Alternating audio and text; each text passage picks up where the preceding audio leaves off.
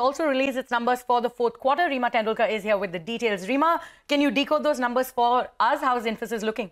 Well, it's a big miss for Infosys. On the top line, the company's revenues have fallen by minus 2.2% versus expectations of a 0.5% decline. This is the second consecutive quarter where the revenues of the company have contracted. So Q4 has come in much lower than expectations. They've ended the year FY24 at 1.4%, which is lower than their own guidance of 1.5% to 2%. And remember, the company had come out with a guidance. They had updated their guidance only in January. In January, they said that they will end, FY24 with a 1.5% to 2%. But things have clearly deteriorated and not gone as per plan, which is why Q4 has turned out to be weaker than street expectations, and the company has missed the full year guidance. And what's even more disappointing is the FY25 revenue forecast. The company, I believe, is guiding for a revenue growth of just 1% to 3%, and that is much, much lower than what the street was anticipating. The street was working with an FY25 guidance, at least minimum 2% at the lower end, and the guidance at 1% to 3% has come in lower than expectations. EBIT margin guidance is similar to what we've had in FY24, which is 20 to 22%. So it's a big miss for Infosys. Even this time, the press conference has been delayed. It typically starts at about 4:30, but this time it started at 5:30. So the board meeting seems to have gone on for longer than expected. The deal wins for the company are still very strong. I think the deal wins in the current quarter have come in at over $4.5 billion, which is a record high. The company has also made an acquisition. They have acquired Intech, a leading engineering R&D service provider focused on German automotive industry. The cost of acquisition is $450 million, which includes upfront and earnouts. And this company had a revenue of about 170 million euros in the year gone by, unaudited. So there is an acquisition, but I think the street is going to be very, very disappointed. If you have some, reactions with us, and just to okay, we'll get to, earnings reactions to these numbers in just a bit. But just to compare Infi versus TCS. Now, TCS in the current quarter had reported a 1.1% revenue growth. As compared to that, Infosys is at minus 2%. Margins for TCS were a beat. Margins for TCS expanded by 100 basis points to 26%. Infi has reported a margin contraction of 40 basis points to 20.1%. So, there's a big divergence in what we've seen between Infi and TCS this time. And I think what's more disappointing is that, something changed in the environment in the last 3 months, because of which the company has not been able to meet even its FY24 guidance, despite updating it just 3 months back. And even the FY25 guidance at 1% to 3% appears to be much, much lower. The Infosys ADR is now down 3% in pre-opening right now. So it looks like there is going to be a big disappointment to fall. The stock went into its earnings today, at least in the green. It was up 0.3%, though in the last couple of days, we have seen the stock correct a fair bit. That's the top management of Infosys getting ready to address the media. You've got Salil Parekh over there. Infosys has been battling slower growth. Between Infi and TCS, Infi's growth was outpacing that of TCS from FY20 to FY23. And then in FY24, as the macro environment deteriorated, discretionary spending got hit. Between the two, Infi got hit harder, which is why Infosys is ending the year with a 1.4% growth, lower than that of TCS, which was 3.4% growth. Until I think the discretionary demand recovers, it's going to be a tough ride for Infosys. The question is how conservative the guidance, how conservative the company has been when they've come out with a 1% to 3% guidance, or is this what the growth is going to be? Prakash Diwan is now with us. Prakash, Q4 is a big miss, right? Compared to expectations, we had we had a full year guidance updated in January, which gave us an indication of what Q4 is going to be. You can do the back calculation and come out with a number or at least a range. But this performance in March has been even weaker than that. What have you made of it? Absolutely. And especially when it comes just 2 days after what seemed like a glimmer of promise and hope from TCS, I think these numbers will be very disappointing. It's the relativity of these numbers also, apart from the absolute nature of numbers, that just seems disappointing. 1% to 3%. What have you made of the guidance? There was some on the street even hopeful of a 4 to 6% growth performance. So this very clearly means that the management is still not confident of any sort of a recovery from what they've been struggling, what they had alluded to. And it possibly also means that any improvement in this guidance could be at least a year away, because it's way off the mark at 3 to 5% that we were anticipating. So it's exactly like 50% off from there. So my sense is that it will take at least 3-4 quarters for it to get into that, which means the stock doesn't really have any kind of a headwind to support it or the business kind of gaining traction unless something changes dramatically in the middle of the financial year. Prakash, sorry to interrupt. Salil Parekh is speaking. Let's cut across. For the full year was 20.7%.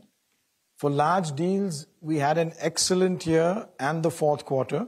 For the full year, it was at $17.7 billion in large deals, comprising of 90 deals. For Q4, we had $4.5 billion in large deals. This is the highest ever large deal value in a financial year for us.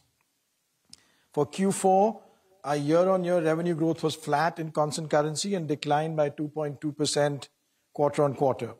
Our operating margin for Q4 was at 20.1%. We are seeing excellent traction with our clients for generative AI work. We're working on projects across software engineering, process optimization, customer support, advisory services, and sales and marketing. We are working with market-leading open access and closed large language models. As an example, in software development, we've generated over 3 million lines of code using one of the generative AI large language models in the public domain.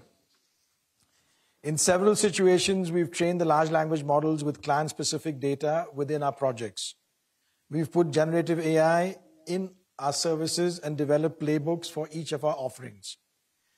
We are committed to ethical and responsible use of artificial intelligence. We became the first IT services company globally to achieve the ISO 42001-2023 certification, testifying to our commitment to excellence in AI management.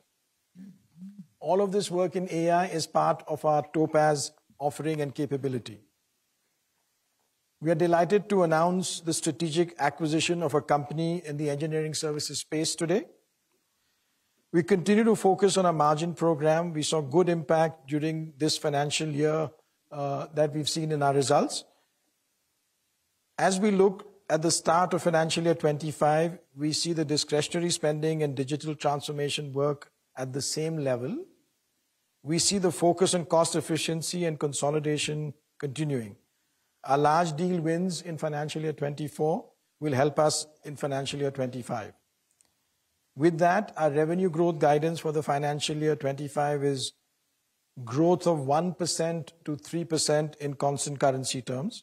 Our operating margin guidance for the financial year 25 is 20% to 22%. With that, let's open it up for questions. Thank you, Salil. Joining Salil is Mr. Jayesh Sangharajka, Chief Financial Officer, Infosys. With that, we have the first question from Ritu Singh from CNBC-TV18. Ritu. Hi, Salil. Hi, Jayesh.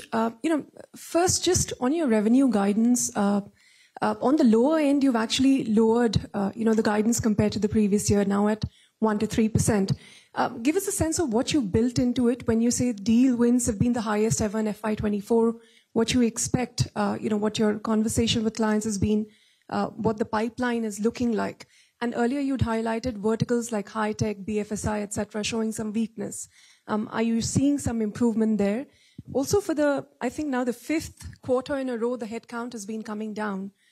Any outlook you could give us there as well? And, under your Project Maximus, you've been working on expansion of your margins, yet we're seeing in terms of guidance a similar range as the previous year. Tell us if there's, is this a conservative estimate, both in the revenue and guidance, please? So I'll start with the revenue. Jayesh will comment on a couple of the other points. On the revenue, what we are seeing is the environment in terms of discretionary and digital work is similar to what we've ended in this year. We also had good traction in large deals, some of which will flow through in the next year, given the duration of those deals.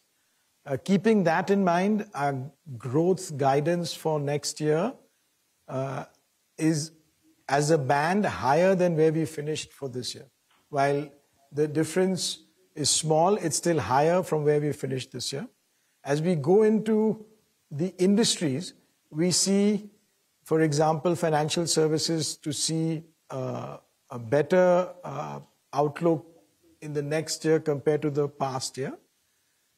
We see, for example, manufacturing, which will have, while it'll still grow next year, will have a slightly lower or slower growth than this year. So there are some puts and takes in terms of different industries, and given the outlook with the discretionary spend and digital work remaining same and more focus on cost efficiency and consolidation, we've created that revenue growth guidance.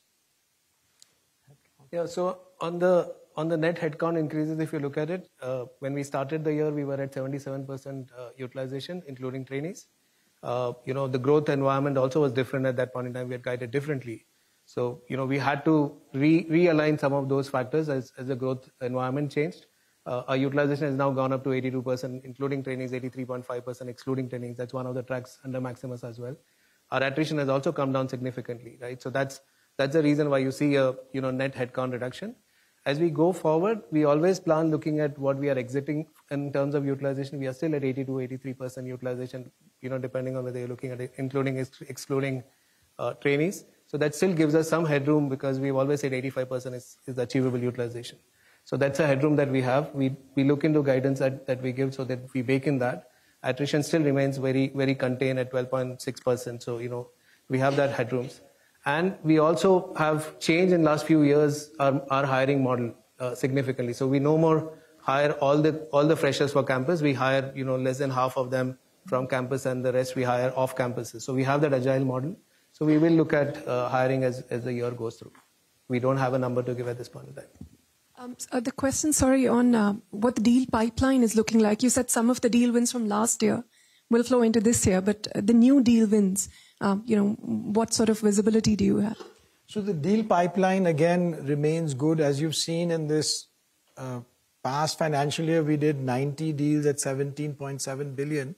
We have a good pipeline. The deals are more on cost and efficiency and consolidation. That is the theme in our large deals pipeline.